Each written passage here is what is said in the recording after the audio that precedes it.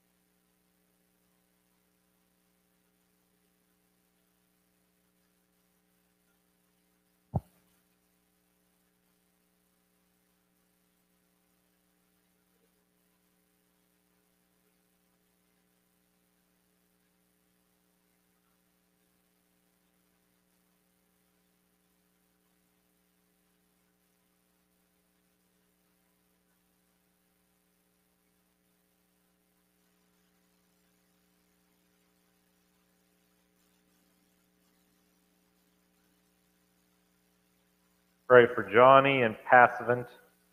Whole lot of stomach-related injuries and illnesses, and he's not. Just keep Johnny in your prayers if you'd be so kind. Anybody else? Any other prayer requests? I see a little hand. I can't tell who it's attached to from here. It's a yo-yo, okay. No need to apologize. I had a yo-yo in church too. So I told Raiden whenever we were all kids, our yo-yos were square. They hadn't invented the round yet. So he's just fascinated by that. If you'll continue to pray for my parents, my mom and dad, this week, the month has just been an adventure and fun and excitement.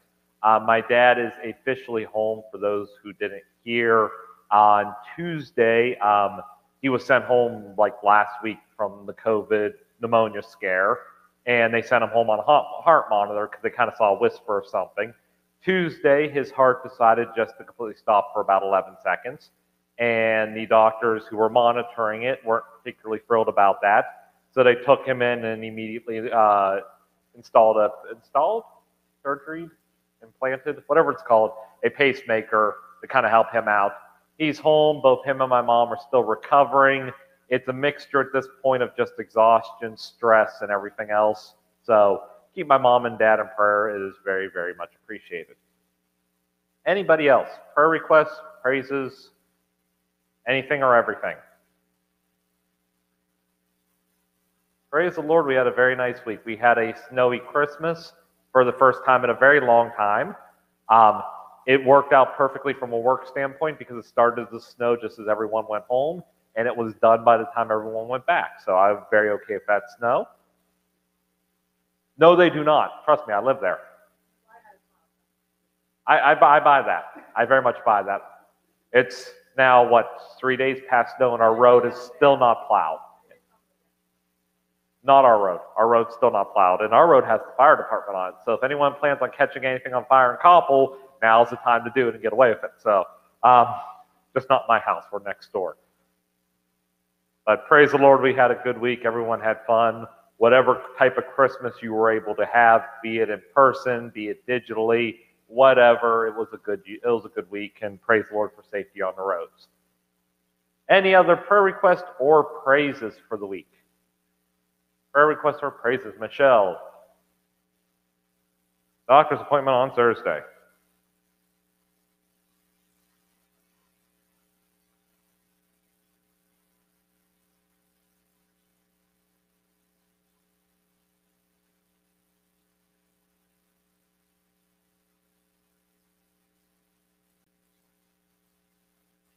They're holding you hostage for a doctor's appointment. So we will pray for your doctor's appointment on Thursday. Anybody else? Any other prayer requests or praises? If not, let's go ahead and take these to the Lord. Dear most Heavenly Father, Lord, thank you for this day you've given to us. Lord, thank you for the opportunity and the privilege we have to gather around your word once again. Lord, thank you for those who are here today. While it may not be great numbers or great crowd, we know that that is not the earmarks of you working. We know that crowds don't dictate whether or not you show up or whether or not you speak to hearts. So we thank you for that in advance and for whatever you're going to do here tonight. Lord, we lift up all the many, many prayer requests. We think of those who aren't here tonight, whether they be traveling for the holidays. We think of Joe and Sky up in New York, whether they're away because of illness or sicknesses, Lord, or injuries, or whatever the circumstances. Put your healing hand upon them. Draw them close, Lord. Let them know that we are praying for them. We do care about them, and just put your healing hand upon them. We think of this guy named Johnny, Lord. Just continue to bless there. Help the doctors. Give them wisdom. Help them to know the best course of action and what needs to be done when. And Lord, just continue to guide and direct there. Lord, we think of my parents. Continue to just bless and heal them. Continue to help them as they're on the road to recovery for the symptoms to disappear, Lord, and all the little side effects and odd tweaks that are happening to just kind of fade away. And Lord, just help to be smooth sailing for a few weeks. Help them with the stress level, Lord, and just be a blessing to them and put your hand upon them. Lord, think of Michelle with her doctor's appointment this Thursday. Help it to go good, Lord, and just thank you for this week. Thank you for the good times we've had, the fellowship we had with family and friends, and safety on the road during snowstorms, and just your constant blessing each and every day. And whatever happens, we'll give you the praise, the honor, and the glory for it. In your Son, Jesus' name, amen. Make sure to take these home and keep them in prayer throughout the week. If you're watching online and you have a prayer request you would like to send in, if you're comfortable everybody knowing it, you're more than welcome to put it in the chat. And Rachel's back there monitoring the chat as we speak, and she'll be more than happy to kind of take care of it for you. If not, You can take it into Pastor. You can take it into Pastor who's currently crawling underneath the camera. You can text it into him, text it into Rachel, text it into me, and we'll make sure we get on the prayer list for you. Announcements. We're still on for New Year's Eve at the moment, sort of, kind of, correct? 6 o'clock. As of right now, 6 o'clock here on New Year's Eve, we will be having a watch night service, food followed by preaching and prayer and singing and praising, and just generally, let's get rid of 2020 in the best possible means possible. So, everyone bring a can of vegetables. That sounds like a recipe for hobo stew, if I've ever heard one. So, if you're not familiar with the concept of hobo stew, everyone brings a can of vegetables. We provide kind of like the stew meat and the base of it, and we just dump it all in a pot and see what comes out. And then we'll sit around and we'll praise the Lord, we'll sing, we'll preach, and do whatever we can to get 2020 out in the best possible fashion, because let's face it, whatever we did last year didn't quite work out well, so we're going to double our efforts this year. So, no Wednesday evening service. This week there will be no Wednesday evening service, since we will be meeting up on, that's Thursday night, right? My weeks are kind of a mush. So since we're meeting up on Thursday night, there will be no Wednesday evening service. So Thursday night, 6 o'clock, bring a can of veggies. If you are a guy and you're interested in saying something, preaching, praising the Lord, whatever it may be, if you have a special song you would like to sing, get in contact with Pastor and he'll get you on the docket. Any special singing means I don't have to special sing. So anybody and everybody, please feel free to chime in on that. It would be appreciated. As I said, 2020 has been bad enough. The last voice you want to hear ringing it out is me singing. So, although that would be very fitting. So, that's coming up on Thursday evening, 6 o'clock. Aside from that, next Sunday, all of our normal services at their normal time.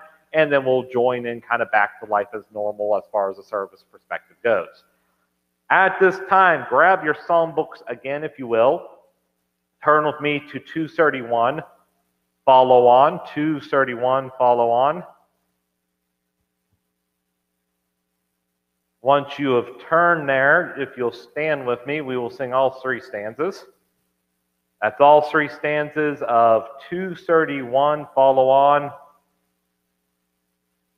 You know the going rule when I lead singing, if I can't hear you singing next, we sing a kiddo song and you have to stand up, sit down, and all that good stuff.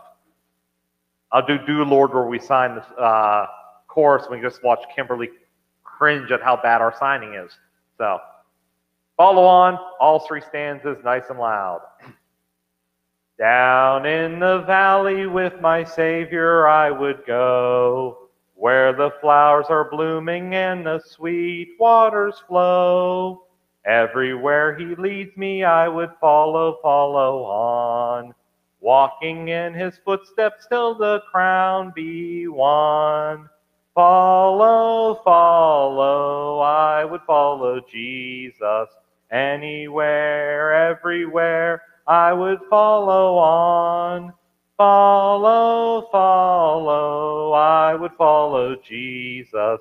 Everywhere he leads me, I would follow on.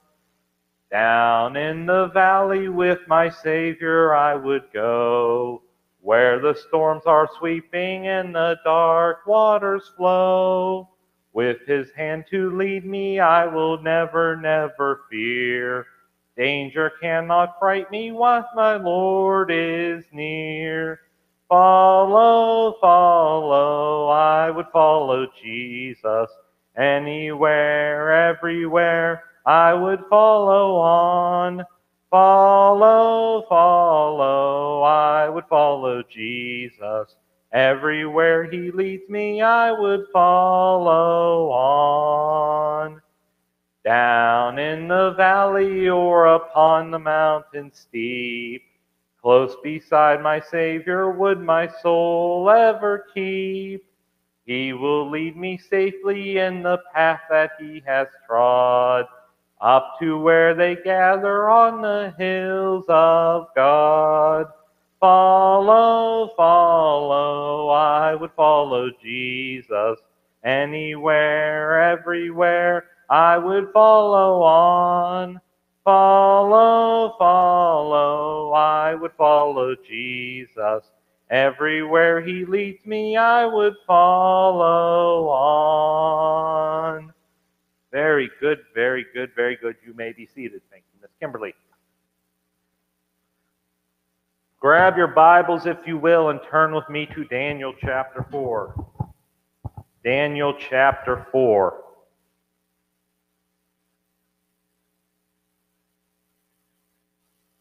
Daniel chapter 4. I don't have a ton for us tonight. Everyone is probably coming off of their cookie high. I'm upset the quiet seat of today was a giant, was supposed to be a 5-pound Hershey Kiss that we later found out was in fact hollow. And now we are writing very angry letters to Willie Hershey or whatever his name is, complaining that we got a hollow Hershey Kiss. So, Daniel chapter 4. Once you get there, we'll start reading in verse number 1. Daniel chapter 4, beginning in verse number 1. Nebuchadnezzar the king, unto all the people, nations, and languages that dwell on all the earth, peace be multiplied unto you. I thought it good to show you the signs and wonders that the high God hath wrought towards me. How great are his signs, and how mighty are his wonders. His kingdom is an everlasting kingdom, and his dominion is from generation to generation. I, Nebuchadnezzar, was at rest in mine house, and flourishing in my palace. Let's go ahead and pray. Dear most heavenly Father, Lord, thank you for this day given to us. Lord, thank you for the opportunity and the privilege we have to gather around your word, Lord. I ask you to please move me aside. Help nothing I say or do get in the way of your sermon, Lord.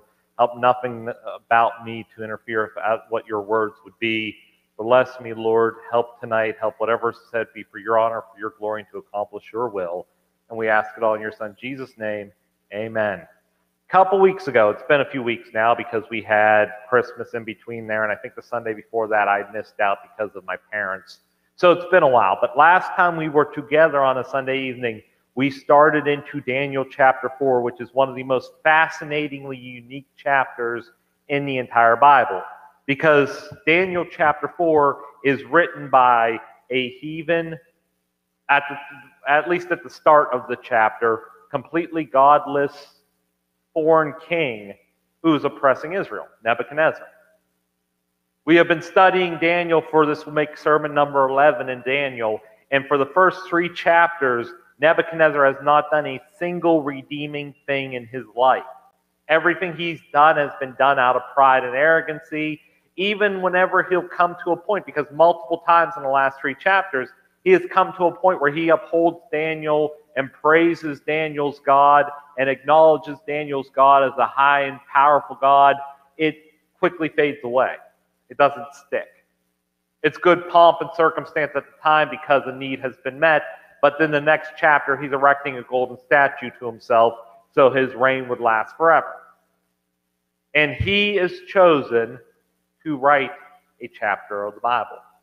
God breathes through him to write a chapter. Last time we were together, we discussed those first 3 verses. We discussed the absolute anomaly of his greeting. We talked about how it's so very unlike Nebuchadnezzar that it cannot help but scream that a change has happened in this man's life. What follows is his story.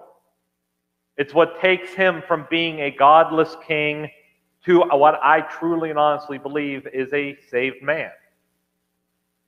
And we're going to focus here on the next couple verses. We're going to get down to when the dream begins. And we're just going to kind of read through the passage and we're going to let the Bible speak for itself. There is not an overarching theme to this sermon, which is it's not how I like to do things. I like there to be a simple theme. God wants you to do blank. Here, let me show you from the Bible what God wants you to do and how he wants to. Instead, we're going to just let the Bible speak for itself. We're going to see a lot of what this evil, wicked king things he does, mindsets he has, and in response, what we as Christians are supposed to do for it. But we see there, first of all, in verse number 4, I, Nebuchadnezzar, was at rest in mine house and flourishing in my palace. This is an important verse. It doesn't just set the scene for us, which it does. It sets the scene of Nebuchadnezzar all snug and tidied into his little bed, at rest and quote-unquote flourishing. meaning he was having a very successful time. And if you look at it from just a worldly perspective, Nebuchadnezzar was absolutely at the top of his game here. You figure the chapter before, he had enough gold to erect a giant statue made out of gold. Right now, if you came and put a gun to my head and say, hey, Tim, you're losing a tooth. You have to come up with enough gold to replace your tooth. I would have a struggle with it. And he had enough laying in storage to make a giant statue to himself. He has just taken over Egypt and Israel, two of the biggest powers that be at the time. He has rolled over top of them and absorbed them, and his kingdom, Babylon, is at the peak of its existence. He is flourishing. And then just add insult to injury, they toss in there that he was also at rest. Because you see people who are wildly successful, but you can at least sleep at night knowing that they are absolutely miserable in their lives. You see that they're rich, they have the fancy car, they have the nice clothing, everything and anything they could possibly want they have. And the way that you don't get jealous is you look at them and go, yeah, but they're miserable. They've got it all, but what good do they have? They've got the Scrooge thing going on where they've got everything they can want, but they're miserable inside. He was happy. He was at rest. This is important to point out because we can't always line up being at rest and being successful as being right with God. And the opposite is also true then, that we cannot assign that someone who is not at rest and not flourishing is out of the will of God. Keep a finger here. We're going to come back here quite often. Turn over, if you will, with me to Psalm 37. Psalm 37. Psalm 37. Last Sunday, I let you all get away without turning anywhere. I've got to fix that this week. Your fingers will get numb. Psalm 37. David is a beautiful man to write about this topic because David, as we talked about in junior church today, David did not have a restful, flourishing life. We talked about today how, as a young man, he is sitting at the palace of Saul, sitting back what would be a very luxurious job of playing the harp for the king, if not for the fact that he was in fact already anointed to replace that king, and that king did not particularly like that fact. So at that age, he's sitting there, and don't worry, kids, I'm not going to do it again, but Saul's whipping javelins at his head repeatedly. He did not have a cushy life. Psalm 37. Start reading in verse number 1. Fret not thyself because of evildoers, neither be thou envious against the workers of iniquity, for they shall soon be cut down like the grass and wither as the green herb. Trust in the Lord and do good, so shalt thou dwell in the land, and verily thou shalt be fed. Delight thyself also in the Lord, and he shall give thee the desires of thy heart. Commit thy way unto the Lord, trust also in him, and he shall bring it to pass. And he shall bring forth thy righteousness as the light, and thy judgment as the noonday. Rest in the Lord, and wait patiently for him. Fret not thyself because of him who prospereth in his way, because of the man who bringeth wicked devices to pass. Cease from anger and forsake wrath. Fret not thyself in any wise to do evil, for evildoers shall be cut off. But thou that wait upon the Lord, they shall inherit the earth. For yet a little while, and the wicked shall not be. Yea, thou shalt diligently consider his place, and it shall not be. But the meek shall inherit the earth, and shall delight themselves in the abundance of peace. I love this.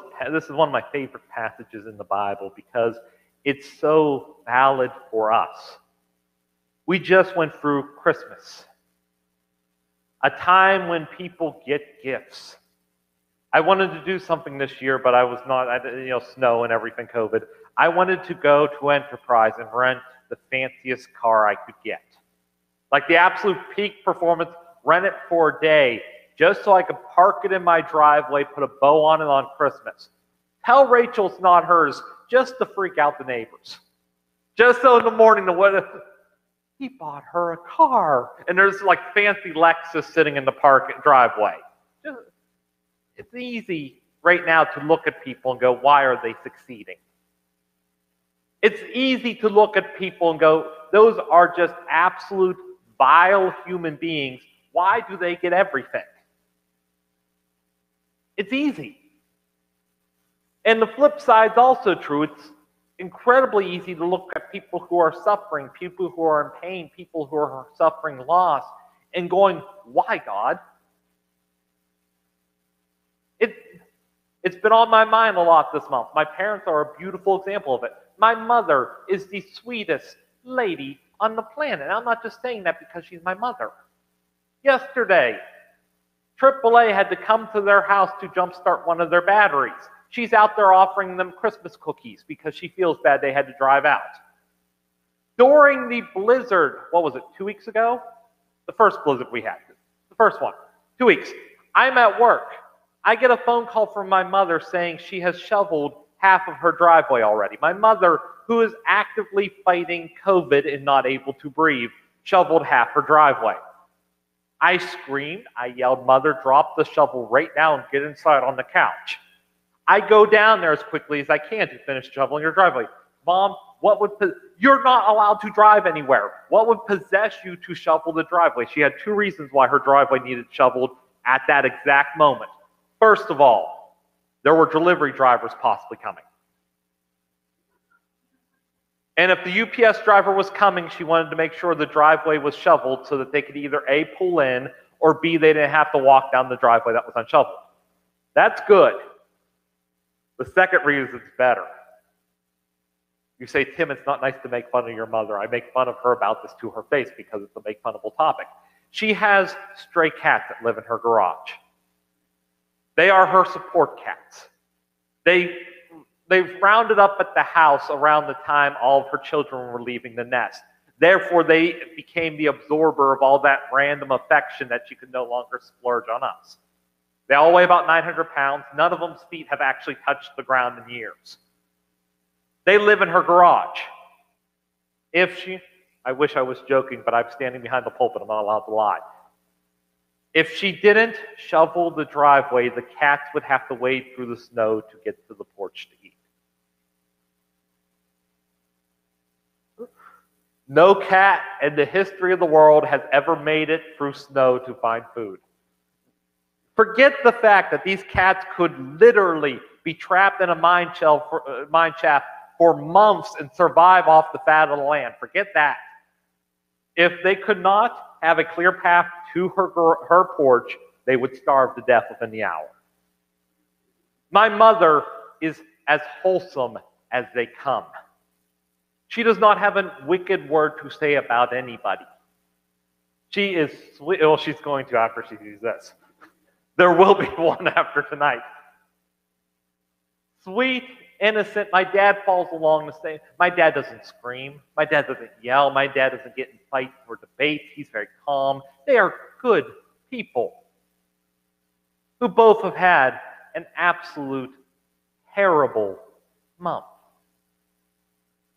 Both times my dad has been released from the hospital, it's been in a blizzard. Both times. They have been to the hospital 3 separate times. I've gone to the Elwood City Giant Eagle more times than I can count to pick up medication for them. It's a nightmare. And it's easy for us to sit there as Christians and go, explain to me, while vile human beings are living in the lap of luxury, while people like that are suffering. Nebuchadnezzar, at the point in the chapter we read, is a miserable human being who is very content to toss people into a fiery furnace for not bowing down to worship him. He's not a nice guy. But yet he is resting and he is flourishing. But David tells us in Psalm 37, don't let that bug you. Fret not yourself. Don't let it get your goat up. Don't waste a moment of your energy on it. I love the alternatives that he gives us there in Psalm 37. He says, don't fret not over them. They're going to fade away soon. Instead of that, trust in the Lord and do good. Simple concepts. You trust that whatever's happening, the good, the bad, the fun, the exciting, the miserable, the nightmares, all of it is Him. Trust in Him and do good. That's the part we lose. We get so hung up on how we have been shortchanged and how we have been robbed and how our life is not fair that we lose the good. We get such in our own little stupor going, well, it's not fair. Christmas Eve. Christmas Eve, I drove around from work to 7 different restaurants delivering homemade Christmas cookies. They were the good ones. They were the ones that didn't congeal into the one giant cookie. They were the ones that made it. They passed the test. For those of you who haven't picked up on this, earlier in the week I decided, it's a yearly tradition, I bake all my store managers the greatest chocolate chip cookie ever. It's supposed to be the greatest chocolate chip cookie. The recipe is a great chocolate chip cookie recipe. It's like 95% butter and the other 5% is chocolate. It is beautiful. It's a good cookie.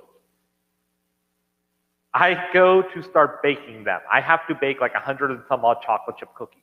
I'm not a baker. I'm not. I can do a cannoli in a pinch, and that's about it. I get all my stuff. I buy literally like 8 boxes of butter. I buy all the chocolate chunks. I'm sitting in my kitchen. I've got it all spread out. It's like I feel like I'm on a cooking show. I've got all my little jars of measurements. I'm like, this is great. This is awesome. For my first batch of cookies, I get my first 6 sticks of butter into there to whip them up. I get my hand mixer. This has been our hand mixer since we've been married for 12 years. This hand mixer has been steady Eddie in our lives. I flip it on. I put it in. I smell smoke. I have 2 days before Christmas to run around and try to find a hand mixer while my butter is melting on the counter. If one of my managers had not come to me, she may be watching tonight. She has a tendency to watch my preaching.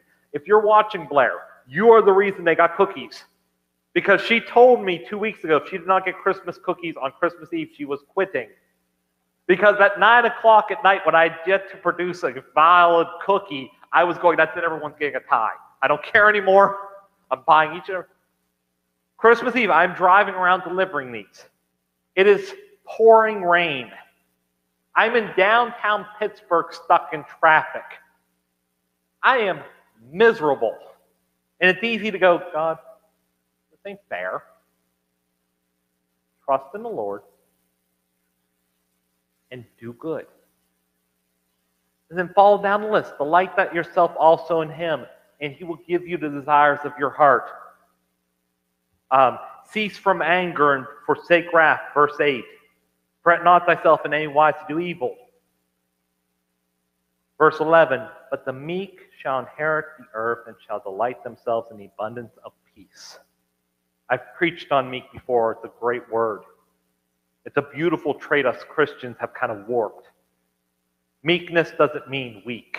It doesn't mean puny. It doesn't mean unwilling or unable to stand up for yourself. The word for meek is the same word they would use to describe a horse that had been broken. It still had all its power, it still had all its force, it still had every bit of strength it had, but it's under control of someone else. Whenever we as Christians become meek, meaning we die to self, as it were, and we put everything we have in the hands of an almighty God and say, God, I'm going to trust you no matter what's happening. I'm not going to get angry. I'm not going to fret over the evildoers. I'm not going to do I trust you. Whatever you want, God. You get the final words there in verse 11. You get that abundance of peace. Meaning you can sit there and watch Nebuchadnezzar, a wicked, vile man who just tried to burn your best friends. You could watch him at rest and flourishing in his palace. And it doesn't faze you because you are at peace. You've put your trust in an almighty God and you're going to let Him control your life. And He's going to give you peace. He's going to give you the desires of your heart. Life will be okay. 2 weeks ago, if you had asked my parents do you enjoy COVID? They would have said no. It was not a fun time. They did not have a riot with it. It was not fun. But because of that, because my dad went to the hospital, because he was struggling, because of that, they were able to find what was wrong with his heart. If they had never ended up in the hospital, if there's two people on this planet who had no right getting COVID, it's my mom and dad. My mom treated it like there was a plague last year this time when there was nothing wrong. The world went frantically searching for sanitary wipes. My mom already had like a drum of them in her basement. You think I go crazy for the COVID stuff, you should see my mother. She has hazmat suits. It's wonderful. There's no earthly sense why they should have it. But if they hadn't have had it, they wouldn't have found what was wrong with my dad's heart. We don't know, we don't see the big picture. I'm not even going to say at the end of it all, we'll see the big picture. We may not till we get to heaven. We may never know the little inconsistencies, the variance of passes, that time that car took 2 cranks to start up instead of 1. And what had happened? We trust in Him. We are meek. We put all of our control in Him. We're not angry. We delight ourselves. We trust in the Lord. And we live in peace. But Nebuchadnezzar had it going pretty well. Real quick, before we turn back, this is only appropriate because of the timing. Jeremiah 12. Jeremiah 12 on your way back to Daniel. Jeremiah 12 was written around the time whenever the Babylonian captivity is starting. So this is happening around the same time as what we're reading in Daniel. Jeremiah 12, verse 1. Righteous art thou, O Lord, when I plead with thee. Yet let me talk with thee, thy judgments. Wherefore doth the way of the wicked prosper? Wherefore are they happy that deal very treacherously? Thou hast planted them, yea, they have taken root. They grow, yea, they bring forth fruit. Thou art near in their mouth and far from their reins. But thou, O Lord, knowest me. Thou hast seen me and tried mine heart towards thee. Pull them out like sheep for the slaughter and prepare them for the day of slaughter. I love Jeremiah's description of it here because he's echoing a lot of the thoughts of David. Why are they prospering? He gives the analogy of like trees. They are planted, they have firm foundations, they're even bringing forth fruit, Lord. Why? And his rationale is, you know me though. You know me. Take care of them, deal with them because you know me. I'm asking you to put your trust in Him. Trust that He knows what He's doing. Trust His will. Trust His timing. Even when it doesn't make sense, don't get angry. Don't be rage-filled. Do good. Trust in Him. The way I can say that and be justified is He knows us. He knows what is best for us. It's not like we are indebted to an impartial, impersonal God who is just kind of controlling things from a distance, and we are to trust in Him. We're trusting in a God that knows us, who cares for us. He knows the exact level of stress my mother can handle before she snaps. He knows the exact level that the cats need to be taken care of. He understands all that. So we know whatever we're put through, whatever comes our way, whether it be good, bad, ugly, we know that it is custom made by a God who knows us. Flip back over to Daniel, chapter 4. Daniel chapter 4. I, Nebuchadnezzar, was at rest in mine house and flourishing in my palace.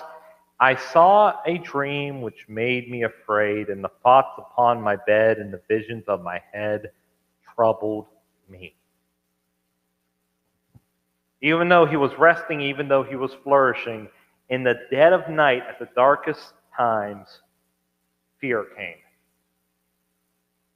It had to be a very, very intense dream. When was the last time any of y'all have been scared by a dream? I have a weird thing. It terrifies Rachel to death. Occasionally, it doesn't happen often, but occasionally, right when I'm at the cusp of sleep, my mind will go, this looks like time for some fun, crack. Hey, Tim, I'm sleeping, leave me alone. There's a spider on you. No, there isn't. Yeah, there is. I don't believe you. Well, too bad. I'm going to make it pretend like you do. And I will fling myself out of bed. It's particularly fun because I am a burrower in bed. Like, I have the 90-pound weighted blanket and 6 blankets on top of that. We were joking around Christmas time. Rachel asked me, Tim, if I buy you more blankets, are you just going to toss them on the bed? I went, absolutely. You can never have too many blankets on your bed. I want it to be to where if my house catches fire and I sleep through it, because I'm obviously going to sleep through it, I sleep through everything, the blankets will insulate me. The house can burn to the ground and I will still be fine. Like 6 levels of blankets will be burnt. I'll just be stuck underneath there. I'll be like a baked potato. It'll be wonderful. And all of those will go flying off because I'm convinced there's a spider. My mind will have convinced me there's a spider in the bed and it wants to kill you. It has a knife. It is ready for you to die. And I'm out of bed. Terrifies her to death. It never happens when she's at work. I don't get it. I'll be home alone in bed. I could jump out of the bed and no one would notice. The dog would sit there and be looking at me strange, but that's okay. It doesn't like me anyhow. It only happens when she's in bed. But the last time I've had a legitimate dream where I woke up and went, man, that dream freaked me out. It doesn't happen. But here's the ruler of what would be the free world at the time, terrified by a dream. I wish I could say this is just because of him being wicked. I wish I can tell you that this was a direct response to Nebuchadnezzar being sinful. This particular circumstance is, but the sad fact of the matter is every single person in this room at some point or another is going to have fear put into their lives. It's winter. You may hit a patch of ice on the way home and you have fear immediately put into your life. Keep a finger here. Turn with me, if you will, back to Psalm 56. Psalm 56.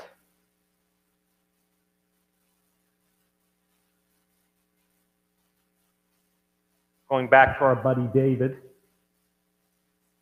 Just like he's a man who would be sitting there watching Saul prosper and flourish when he's getting javelins tossed at his head, David is a man who legitimately had fears.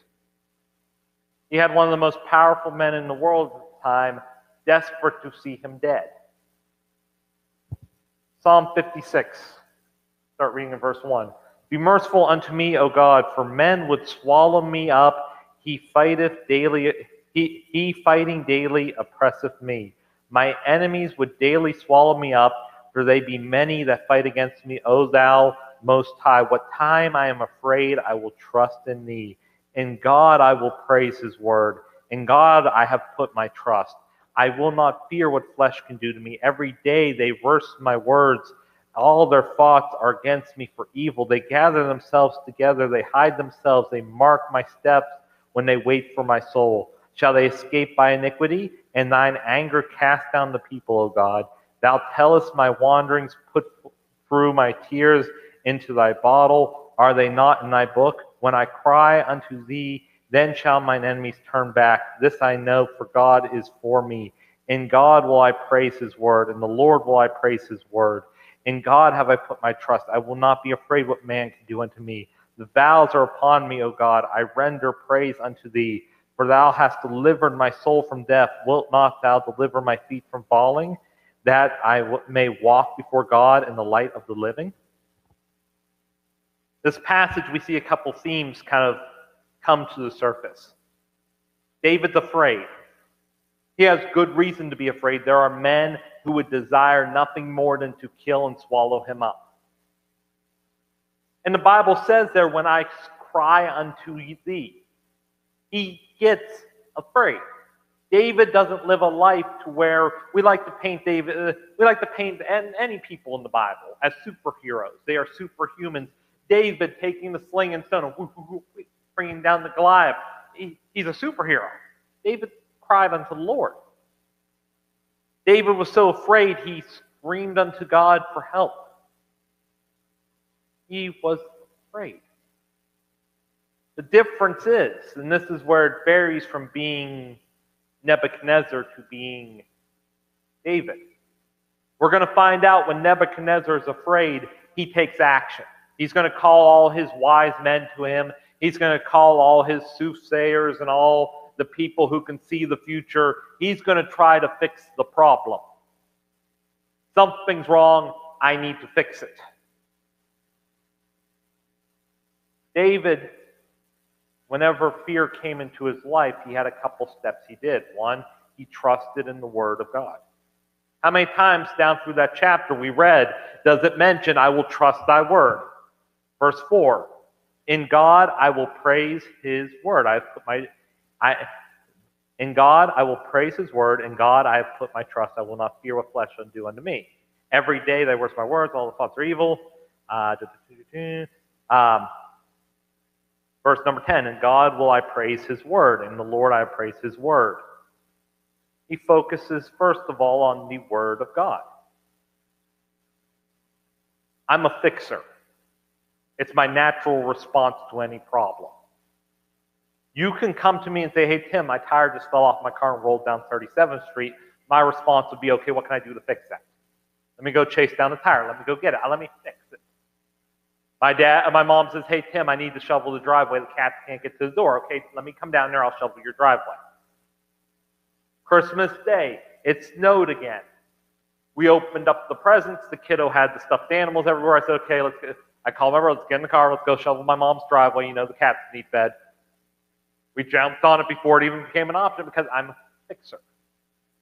Sometimes the only solution to our fear is to praise and trust in his word. You're afraid, dig into his word. Listen to what he has to say to you. Remember, we're serving a God who knows us. We talked about in Sunday school, we're serving a God who loves us and treasures us and values us. Trust his word. And you'll notice the very specific wording there. He's praising it. It's hard to praise when you're afraid. I'm not going to sugarcoat it and say it's easy. We're going to have New Year's Eve coming up, a time that's traditionally dedicated a lot to praising the Lord for all the things that happened. Unless we really try hard, it's going to be a very short list this year for 2020. Unless some of you all got like stock and disinfectant wipes in February, at which point you come see me after church. It's hard to praise the Lord when you're afraid. That's not our natural response.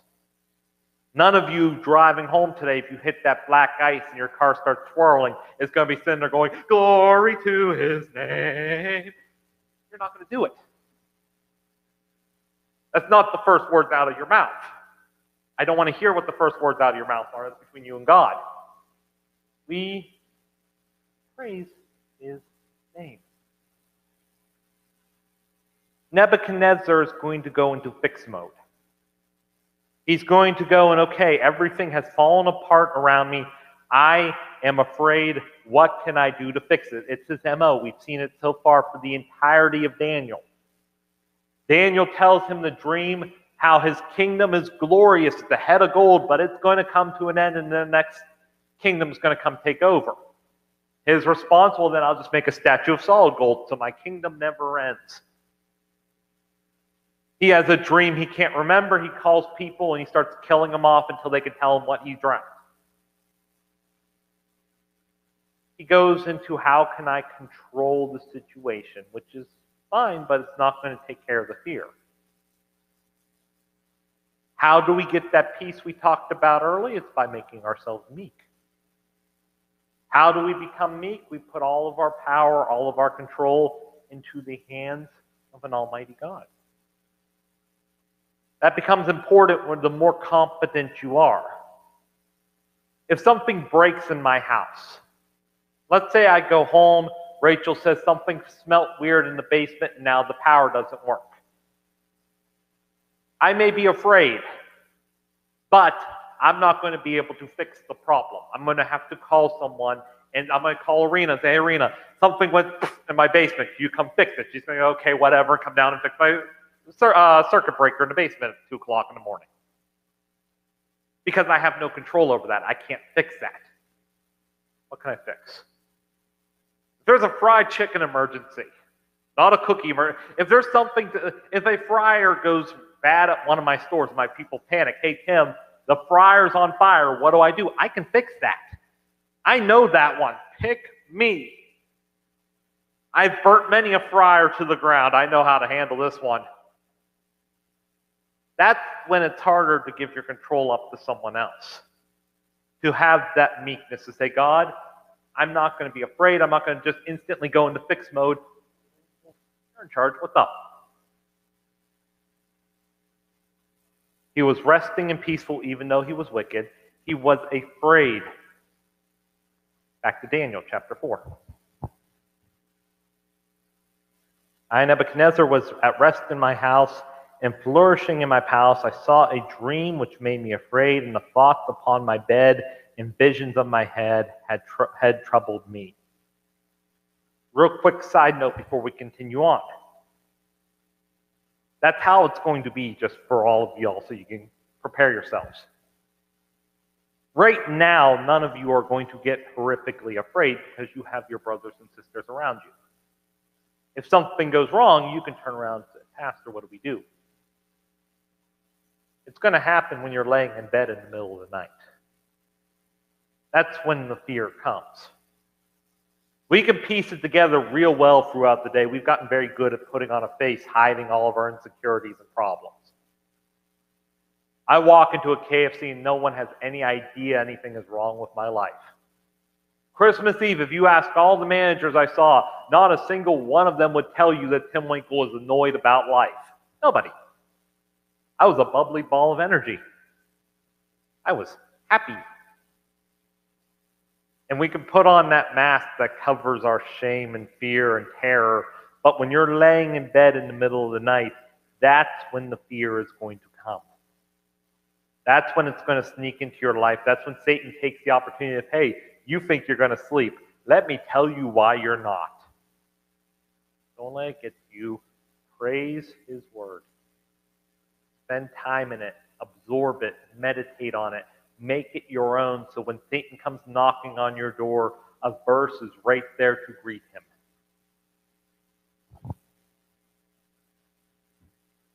Verse number 6.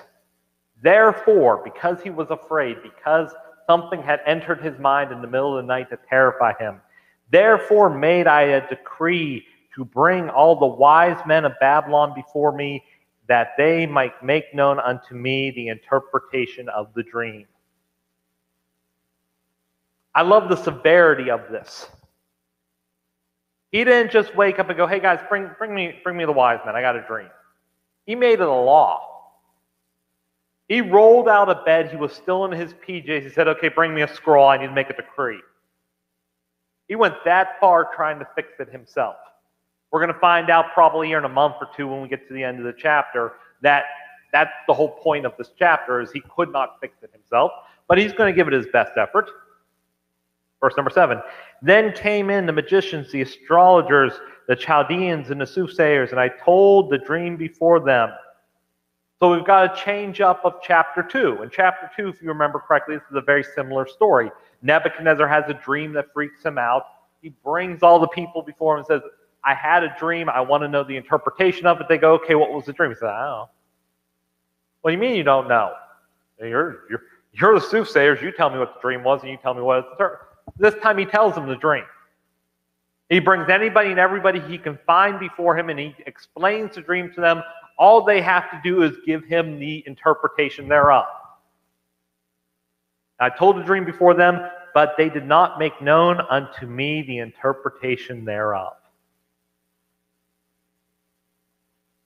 None of them would tell what the meaning is. We're going to read the dream here probably next week. Not a very particularly tough dream to interpret. It's a real softball in the whole what does this mean department. A big tree that everybody loves all of a sudden gets cut down. Gee, I wonder what that could be, Nebuchadnezzar, who is a giant leader who everyone feeds off of. And the Bible doesn't even say that they could not tell him the meaning thereof. It says they would not. They refused to tell him the meaning. I believe that these men, if they had anything worth their salt, they could come up with an interpretation of the dream. If I told you, last night I dreamt that a giant uncooked wad of cookie dough was rolling down a hill trying to kill me, what's that mean? If you don't tell me, I'm going to kill y'all. Y'all will come up with what the meaning of the dream was. If your life depended on it, you would come up with a meaning. But they refused to tell him. Because when you try to do things yourselves, whenever you rely on people to help you out, people to be your solution, and people to be the one to solve your problems instead of God, they're just going to tell you what you want to hear. They're not going to tell you what's truthful. They're not going to tell you what needs said. They're going to give you the softball answer you want to hear to make you feel all warm and fuzzy. We're living in a day and age where warm and fuzzy is the name of the game. You can't insult anybody. The Three Stooges never would have flown right now. We are so desperately sensitive, and I'm not talking about going out there and being purposefully hurtful and mean and beating people up. That's not good either. But it should be okay if I come in here on Sunday morning, I go, hey, guys, does this suit and tie go? You should be able to say, no, Tim, it looks hideous. After church, you all should be able to say, Tim, I loved your preaching. Your singing is still terrible, though, just in case you're wondering. Oh, people are too nice. They won't do that. Flip over, if you will, to 2 Timothy. Gesundheit. 2 Timothy. 2 Timothy chapter 4. 2 Timothy chapter 4, Paul's giving his kind of last hoorah to a young preacher, Timothy. We'll find out at the end of the chapter he's done. He's ready to go. He has given everything there is to give. In chapter 4, he's giving him a warning. I charge thee therefore before God and the Lord Jesus Christ, who shall judge the quick and the dead at his appearing and his kingdom. Preach the word, be instant in season, out of season, reprove, rebuke, exhort with all long-suffering and doctrine. For the time will come when they will not endure sound doctrine, but after their own lust shall they heap to themselves teachers having itching ears. And they shall turn away their ears from the truth, and shall be turned unto fables. If I may paraphrase, people are going to like preachers and speakers and people who get up and tell them things that make them feel warm and fuzzy. That may even be people who preach on sins. Because I could preach on sins that are very easy for you all to fix. I could get up here, it was a great illustration I saw once in college. They were talking about altar calls and the importance of them, but the dangers of them. You can fill an altar very easily. I could get up here and I could preach and hoot and holler, get you all emotionally involved, have an altar call, you're all down here crying, sobbing, dripping COVID tears all over the platform, and go back to your seat, go home feeling warm and fuzzy because you are better. But that's not what the Bible's about. It's okay to read the Bible and walk away feeling bad. It's okay to walk away feeling guilty. It's okay to walk away knowing you're not good enough. That's the point. You'll notice that it doesn't say, the passage doesn't say, they're going to heap themselves teachers having itching ears who are going to turn away from the truth and be turned on the fables. Therefore, get up there and step on every toe you can. That's not what he wants. There's a fine line down the middle, and Paul tells Timothy right there what to do. He says, in fact, let me not paraphrase it because I don't want to mess it up. Preach the word, Be instant in season, out of season, rebuke, exhort with all longsuffering and doctrine. For the time will come when they shall not endure sound doctrine. But after their own lust shall they heap to themselves teachers having itching ears, and shall be turned away their ears from the truth, and shall be turned unto fables. Paul said, be careful of people who just want to hear warm fuzzies. Your response? Preach this. This is why I very rarely preach a point where I don't have you turn a couple other places. Because I don't want to get up here. I'm human. This is going to come as a shocker to you. I own soapboxes. Literal soapboxes. We've got treats in them for the kiddo. They gave them away because there's no school lunches. We've got 6,000 teeny tiny pints of chocolate milk in our fridge. It's phenomenal. There's nothing like waking up at 2 a.m., stumbling to your fridge in a daze and grabbing a pint of chocolate milk. It's phenomenal. It's great. It's the best thing that's ever happened. I have soapboxes. I could get up here and preach on all my little, if you haven't been able to tell listening to my junior churches, I take some bizarre, completely unnecessary, completely earth-moving stances like the color of watermelon candy. And I will take a stance on it. This will be my hill, and I will gladly die thereon. Watermelon candy should be red, not green. If it has a shell, the shell can be green, but the candy itself needs to be red. And I can do that. I can passionately get you guys furled up about any number of things, but it has to be doctrine. Ephesians 4 tells us a beautiful thing, telling the truth in love. We preach the truth. We preach the Bible. We preach what God would want us to preach, the things He preached against, the sins that are preached, the rules that are preached, the doctrines that the Lord gives us. We preach that. But we don't use it as a hammer to beat you all over the head. As a preacher, my job is not to make you feel guilty. My job is to show you the Bible. My job is not to convict any one of you of a sin. My job is to show you the Bible. Any religion that founds itself upon causing their parishioners to feel guilty all the time is not a religion of God. We are to preach the truth. If God has something He wants to convict in your all's heart and life, that's between you and God. Our job is to preach it, but preach it in love.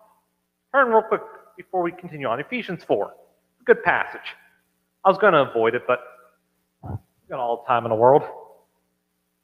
Christopher, we're going to exactly the maturity level of your youth pastor. We've got a game of exploding kittens to finish downstairs. Christopher just revealed my streaking kitten, and that just can't be tolerated. So we've got to just deal with that down in the basement. So we got all the time in the world. Ephesians chapter 4, verse 11. Ephesians 4:11. And He gave some apostles and some prophets and some evangelists and some pastors and teachers for the perfecting of the saints, for the working of the ministry, for the edifying of the body of Christ, till we all come in unity of faith and of the knowledge of the Son of God, unto a perfect man, unto the measure of the stature of the fullness of Christ, that we henceforth be no more children, tossed to and fro, carried about with every wind of doctrine, by the sleight of men, by the cunning of craftiness, whereby they lie in wait to deceive, but speaking the truth in love may grow up into Him, and in all things which is the head, even Christ, from whom the whole body, fitly joined together and compacted by that which every joint supplieth, according to the effectual working of the measure of every part, making increase of the body unto the edifying of itself in love. Paul is very passionate about it. We don't get carried around with every whim of doctrine, every new doctrine that comes along. I have got 6 secrets from the Bible that will change your life. No, you don't. We don't get carried across every whim of doctrine. We preach the truth, but the whole theme of the passage is speaking the truth is for the effort of unifying the body, fitly joining us together, being one. Just like I talked about at the end of Sunday school, the whole purpose of the church is that we be unified. We present a front of Christ. You know how churches are divided? Very, very, very, very few churches divide, like good churches, divide on interpretation of the Bible. It'll happen from time to time, but that's not the main thing that gets it. The main thing that drives churches apart is when extracurricular stuff gets tossed on board. Whenever I, as the preacher, have my own stance, and I get the mic on Sunday night. From Sunday night, I don't care who you are, I don't care what stance you have. Watermelon candy is red. If you don't like it, there's the doors. I even shoveled, get out of here. If you're a green watermelon person, you deserve to get out of there. Go to the Presbyterians, they're green watermelon people. Heathens.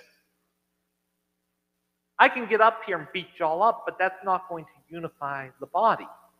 And when I get up and decide I want to talk and I want to preach on things that matter to Tim Winkle, and let me tell you 6 reasons why Tim Winkle thinks watermelon candy should be red, that's a recipe for splitting the body when we need more than ever to be unified. This is how the world's going to come crashing to a halt, is we're all going to be so ripped apart and fighting that we can't unify for anything. The church should be the last place that happens. We focus on the Word of God, we focus on what He has, and even if it hurts feelings, even if it doesn't make us feel warm and fuzzy, it's okay. It's okay if pastor steps on your toes, because guess what? Pastor steps on his own toes every so often. If I say something that offends you, don't feel bad. Every sermon I preach to myself before it ever makes it to you. And I am a lot harder on me than I am on you guys. You all can beat me up. I can't beat me up. I can say whatever I want to me. Back to Daniel. He was resting peacefully even though he was wicked. He was afraid in the middle of the night. The people told him what he wanted to hear. Verse 7 again. Then came the magicians, the astrologers, the Chaldeans, the soothsayers. I told the dream before them, but they did not make known unto me the interpretation thereof. But at the last Daniel came in before me. At the last Daniel. Nebuchadnezzar is going to learn his lesson here. I'm going to spoil the end of the chapter for those of you who don't know. I believe he gets saved. I believe it because the Bible seems to give evidence that he gets saved. You say, Tim, but prior chapters you've seen that he has made a quote-unquote salvation testimony. What makes this time different? 1, God uses him to write a portion of the Bible. 2, history even tells us that at the end of his life, around when this time this chapter is written, the world views him as having kind of gone insane. His entire demeanor, everything he stood for, everything he standed for changed on a dime. I think he got saved. I could be wrong. I'm not willing to take, this ain't watermelon candy I'm talking about. I'm willing to be flexible on this one. But it took to the last for Daniel. I don't believe that's by accident. By this point, by chapter 4, Nebuchadnezzar knows where Daniel stands. He's seen Daniel's stance with what he ate. He saw Daniel's stance with the statue. He has no problem giving bad news. I truly and honestly feel that Nebuchadnezzar woke up in the middle of the night terrified of what his dream meant, and he wanted to bring people who was going to soothe him back to sleep. But at the last, Daniel. How is this important to us? Because we may not be at the last yet. There may be people in your lives who need Christ, who you have tried to be a witness to, you've tried to share the gospel to, you've tried with all of your might, you've prayed for them until tears stream down your face, and you've done everything in your power to be the witness that God wants you to be. And it hasn't happened. It may not be the last yet. Turn with me, if you will. Acts 27. Acts 27. Acts 27. I'm running out of bookmarks, so we're almost done. Acts 27. Acts 27's great story in the New Testament. It is Paul sailing to Rome. And for those of you who know the story does not go particularly fondly for Paul. He gets on the ship, they sail to an island. He says, guys, we should kind of hang out here for the winter. Things are going to get bad. Everyone goes, nah, we're good. And they continue on their merry way. And a bunch of grown fishermen are tossed into a storm, or grown sailors, they weren't fishermen. A bunch of grown sailors get tossed into a storm so bad that they're fearing for their lives. The ship is being torn apart. They have to toss stuff out. The crew is getting ready to dive overboard and lead the prisoners to their own demise.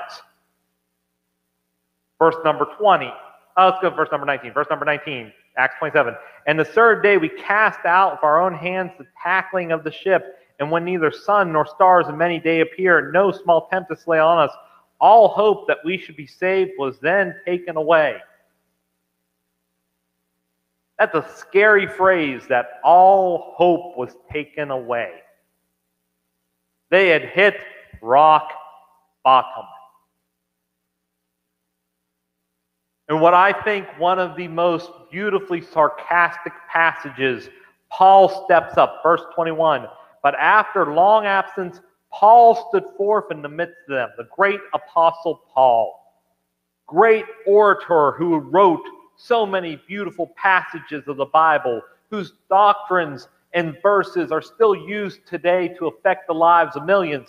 Paul stands up and said, Sirs, ye should have hearkened unto me, and not have loosed from Crete, to be gained this harm and loss.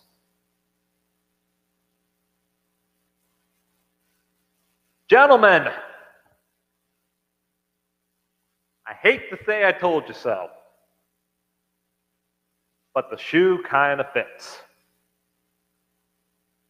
This is important because while people may be responding that way to you, some of us have been in that spot. We have run from God. We've turned our back on Him. We have gone so far out of the will of God, we can't even remember what the will of God was like. We've turned to everything we could possibly do to bring back that hope. And we finally get to the point where we turn around, God's standing there going, I told you this was going to be a bad idea. And God has Paul's going to be taken care of.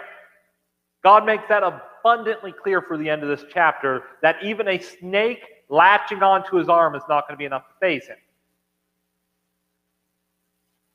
And God has every right to say, listen, guys, you ignored the man of God. You've ignored my message. You have turned your back on me. Now you suffer the consequences. Verse 22. And now I exhort you, be of good cheer, for there shall not be any loss of any man's life among you, but the ship. For there stood by me this night the angel of God, whose I am and whom I serve, saying, Fear not, Paul, for there must be brought before Caesar, and lo, God hath given these all them that sail with thee. Wherefore, sirs, be of good cheer, for I believe God that it shall be even as it was told me. I am so glad that in my life, looking back, when I have tried to sail away from God, when I've run as far as I can, when I've turned my back on Him, when I said, God, it's over. When I got to the last and brought forth Daniel, when I finally turned my back and looked at God, when I said, God, I'm in trouble here, I'm sinking fast. There's still a loving God there beside me who goes, okay, welcome back. There's going to be punishment. You're going to lose the ship. You're going to be tossed upon an island. There's still punishment, but you know what? It's going to be okay. You're fine. It's okay. I still love you. I remember growing up, I ran away from home once. Just once. I lived out in the middle of the country. It was a mile to the nearest sign of life, and that was a Sheetz.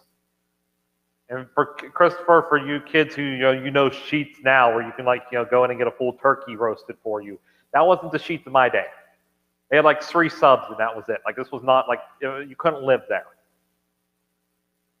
I ran away once. I remember it vividly. I wrote my note. It was spelled terribly because I still can't spell. My mom was sleeping on the couch. I left it on the floor by the couch. I gathered up the belongings that were important to me, which amounted to my Game Boy, and I headed out to hit the open road.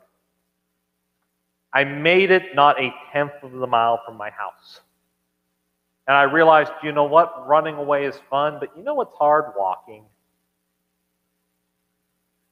Yeah, I think I'll go back. I'm glad when I did, my mom didn't hold me to my note.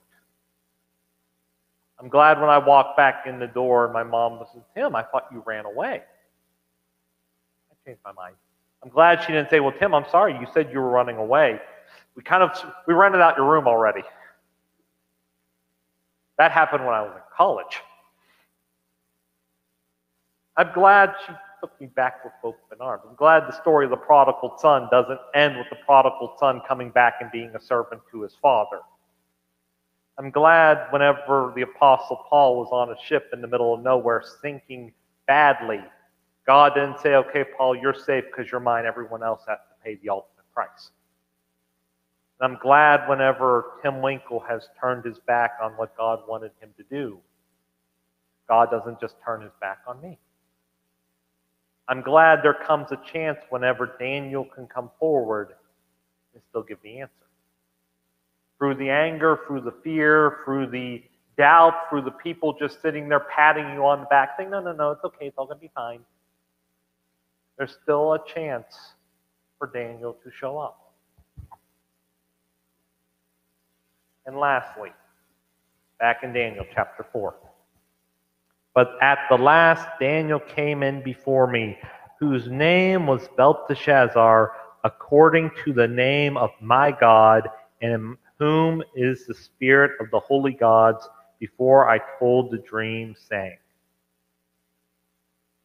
Fascinating description of Daniel.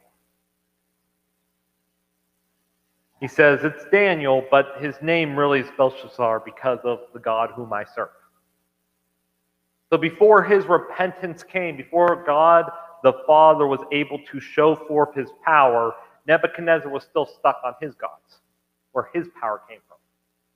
Even to the point where he acknowledges Daniel's God, but he has morphed it to be fitting for what he believes. You'll notice there I said, in whom the spirit of the holy gods, the gods of Israel, the gods who had power, the gods who interpreted the dream before and saved the three children in the fiery furnace, those gods. He trusted in Daniel because he was convinced that Daniel had power by other means than the holy God.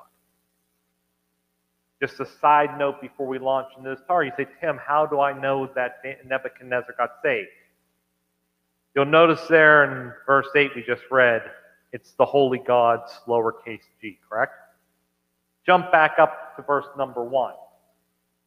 Nebuchadnezzar, the king, unto all the people, nations, languages that dwell on the earth, peace be unto you, peace be multiplied unto you. I thought it good to share the signs and wonders that the high God hath brought towards me. Whenever he's in trouble, when he finally turns to Daniel, it's the power he thinks he can conjure up. The power in his fake gods, the power in the fake version of Daniel's God he's made. But at the end, he gets to see what real power is. Because this is where everything comes down to a head. The trust we put in God, the faith we put in God, the praise we put in His Word, the trusting in His doctrines, even if it hurts us, the fact that we turn to Him at the last, all that is dependent on who we're turning to. Where are we looking for the power to come from? And this is where a lot of Christians have fallen short. Because not everyone, as the Bible says, who professes the name of God is His. Not everyone who cries, Lord, Lord, shall be ushered into the kingdom of heaven. I can take the Bible and I can paint the picture of God to be exactly how I picture my God. Or I can take the Bible and I can paint a picture of God that is most profitable for me to paint the picture of God. And I can take God, the God of the Bible, the doctrines of the Bible, the very passages of the Bible, and I can skillfully weave them to mean whatever I want. Nebuchadnezzar knew that there was a power behind Daniel. He just wanted to morph it into his own way. He wanted to take that power and say, that's fun, let me fix that. Let me take that and tweak it and change it so something I can control, something I have power over, something that I have. Turn with me, if you will, to Psalms chapter 20. Psalms chapter 20, last place I'll have you turn. Also, it's good to note here while you're turning to Psalms 20. You say, well, Tim, Nebuchadnezzar was saved at that point because he believed that Daniel served a high God. Yes, he didn't fully understand it, he didn't fully accept, but he believed in him. Isn't that enough? James tells us the demons believe. Just because you go to church, just because you quote unquote say, I believe there's a God, doesn't mean you're saved. Psalm 20. We started off, and I just unplugged my light. That's okay. I'm under spotlight, I'll be able to read. Psalm 20, going back to our man David. Lord, hear thee in the day of trouble. The name of God of Jacob defend thee. Send thee help from the sanctuary and strengthen thee out of Zion. Remember all thy offerings and accept thy burnt offering, Selah. Grant thee according to thine own heart and fulfill all thy counsel. We will rejoice in thy salvation, and in the name of our God we will set up our banners. The Lord fulfilled all thy petitions. Now know I that the Lord saveth his anointed, and he will hear him from the holy heavens with the saving strength of his right hand. Some trust in chariots, some trust in horses, but we will remember the name of the Lord our God. They are brought down and fallen, but we are risen and stand upright. Save, Lord, let the King hear us when we call. I love that specifically the thing that David clings to, the thing that David looks for his power and his deliverance from, is not the God that he has constructed in his brain. Not his picture of what God is, not what is socially acceptable for him to have as his God. It is in the very name of God. Scroll back down for that passage. Look at every time David calls out to the name of the Lord, to the name of God. Even that famous verse, some trust in horses, some trust in chariots, verse number 7. Some trust in chariots and some trust in horses, but we will remember the name of the Lord our God. We talked about in Sunday school. That just doesn't mean that I'm trusting in the name of God. I'm trusting in the name of the Lord, Jehovah. That name represents the very character and being of God. I'm a Winkle. Anyone who knows my father before me or knows my brothers, it is painfully obvious that I'm a Winkle. There are certain traits that are very Winkle. The weird obsession with watermelon candy is one of them. My dad's favorite candy was a watermelon Jolly Rancher. I remember that. I believe they were red, if memory serves. My name represents a lot about my character. That's why I've preached before to our teenagers, you have a name. Your name should stand for something. Your name should mean something. When people say your name, it should have an association with it of someone who serves God and stands for God. When David was looking for power, when David was looking for deliverance, when David was looking for someone to come along and help him, he didn't look to Belshazzar, my gods, or the holy gods, the gods that I have constructed out of Daniel's doctrine to serve me. He turned to the very character of God. That's important and plays into everything we've talked about, because whenever you truly, I talked about, praising his word, trusting in his word, turning to his word whenever you're afraid. When you do that, you have to do so in a manner to where you accept the full Word of God. That means you'll accept whenever the Bible tells you something that you think to be wrong. You know how many great sermons I had when I was a teenager and in college and growing up? Some wonderful sermons. The points lined all up. They were back in college. I used to alliterate everything. I thought that was meant to be a pastor. You had to alliterate. You had to have a poem. You had to do special. That I've had to toss out because God showed me in the Bible that I was completely off base. Whenever we turn to the very character of God and we say, God, show me your name, it means we're accepting that sometimes it may not be what we expect. It may not be everything that we're hoping for. It may not be everything that we've planned on being. This year has taught you anything, it should have taught you that nothing goes how we plan. Nothing. At all.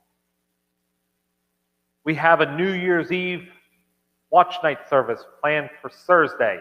It's a 50-50 shot whether we all get together. I'm not going to sugarcoat it for you. We're planning on it. It's the goal. All of y'all should go out and buy a can of vegetables, but is it going to happen? Your guess is as good as ours at this point. You know how many times I've put our lobby is now open and our lobby is now closed signs up? I'm getting good at it. I'm getting practice. 14.2 seconds to close down a lobby. It's good. We have no control over everything, and that includes the name of God. Sometimes what we need to hear from God is the last possible thing we expect. When I was in college, my senior year, I remember it so vividly. I enjoyed preaching. I thought it was fun. I thought it was neat. For senior year for our ministerial class, once we had to go out into the wild and preach at a local church. It couldn't be our local church we normally knew because they knew you, they liked you, they would not toss tomatoes at you. You had to pick a church you had never been to before to preach. I picked a church with my best friend in downtown Mobile, Alabama. Downtown Mobile, Alabama. Have you ever been to downtown Mobile, Alabama? You don't want to be there past dark. You don't want to be there with your car unlocked. And we went and we planned, we had it in our brain. We were young, we were stupid, we were college kids, we had the world before us. We had alliterated sermons. It was wonderful. We planned exactly how the night was going to go. We were going to drive into this church. The preacher who we had signed on to preach for was a very well-known preacher. He'd come and preached our chapel a couple times. He was a great man of God. It was going to be a huge church service. We would be in front of the crowd. It would be, God would move. People would flood the altar. First time we went out there, we were in a very, very, very, very bad-looking housing development. Looking at our address going, I don't think this is a church. That young lady over there does not look like she's ready to take up the offering. This doesn't look like where God wants me to preach.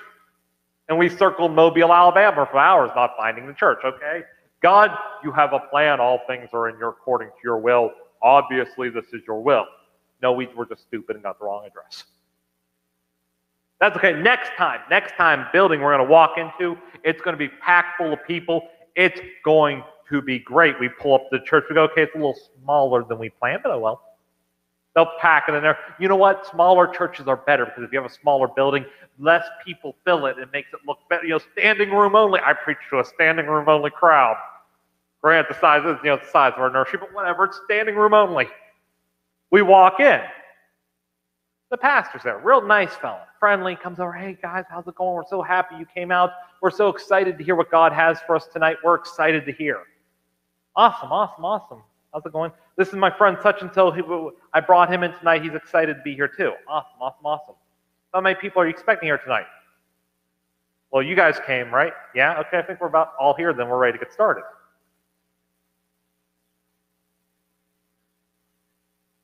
I'm preaching to a crowd of 30, one of which is my best friend. I already know all the sins he's committing, and there's nothing I can do, but he's a southerner. Nothing I can do about that. One's a preacher who, in every sense of the word, outranks me, and the other is the preacher's best friend. God, couldn't possibly be what you want from me. This isn't what you had planned. They told me, ministerial student, we are going to go out there and change the world. How am I supposed to change the world with a preacher, his best friend, and my bum of a best friend? This can't be what you have planned. Well, I'll tell you this. I can tell you exactly what I preached that night. I can't tell you if it changed any of their lives. It affected me. It shaped that sermon that I may have just preached to myself and that was it. It has made an impactful impact on my life. Because when you trust in the name of God, when you say, God, all my predispositions of what you are, what you believe, what your doctrine says, all of it goes out the window. Show me from your word. Show me what is true. Let me trust in your word. Show me your name. Show me your character. Whatever it is, I believe in it. I will take your word at face value. You never know what God's going to show you.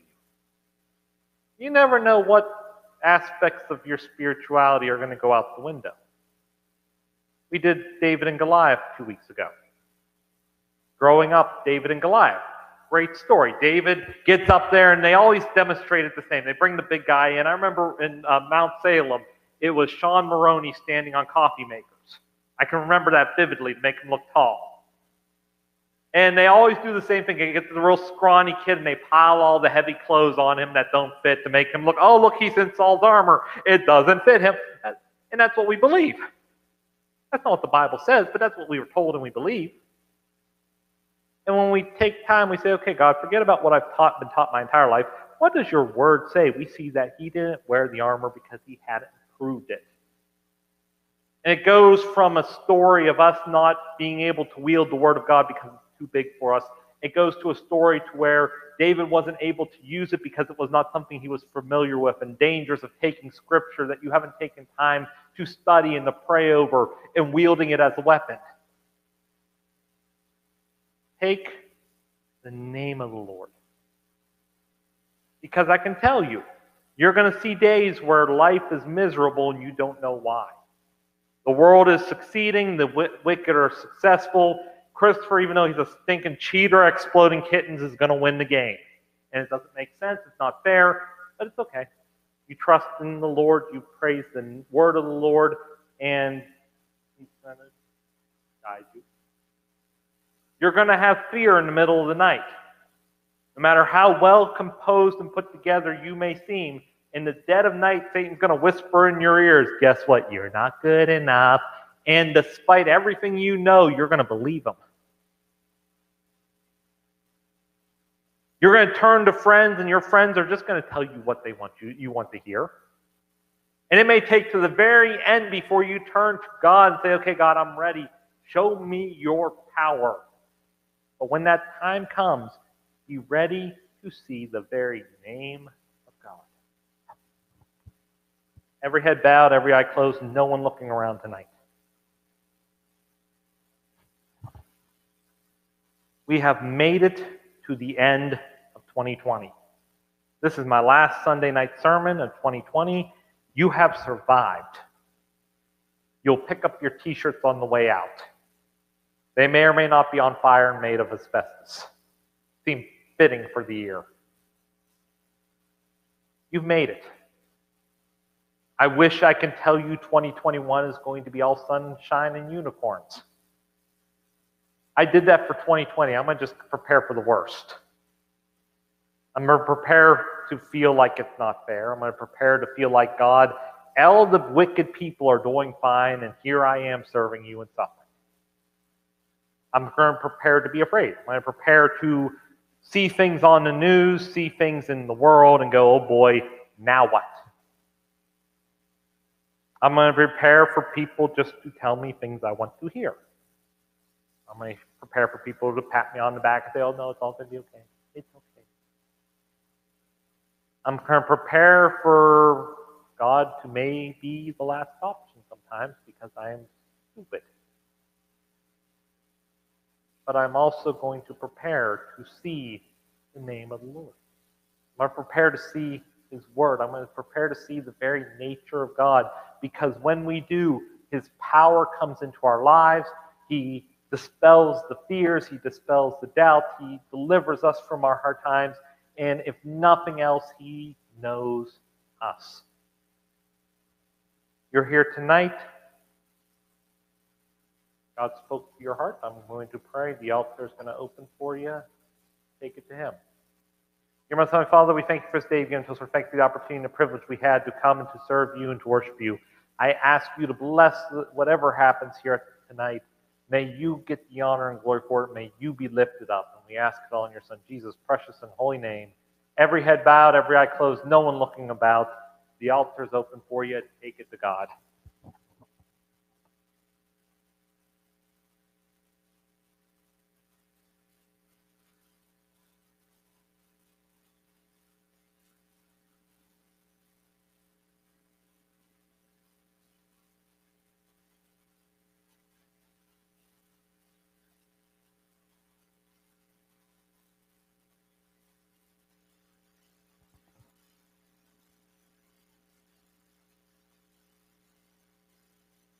Dear most Heavenly Father, Lord, we thank you for this day you've given to us. Lord, thank you for the opportunity and the privilege we've had to come and to worship you and to serve you. Lord, I ask you to continue to bless tonight, keep us safe on the ride home, and continue to work in our heart lives. Lord, show us your name, show us your word, show us your doctrines, Lord, show us your truths, and show us what the word of God has for us. Whatever happens, we're going to give you the praise, the honor, and the glory for it, and we ask it all in your Son, Jesus' precious and holy name. Amen. Well, thank you all for coming tonight.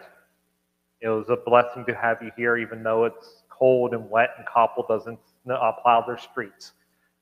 At this time, we'll go ahead and stand. We'll be dismissed in a word of prayer. Remember, no Wednesday evening service here. Thursday evening, 6 o'clock, bring a can of vegetables, your price of admittance.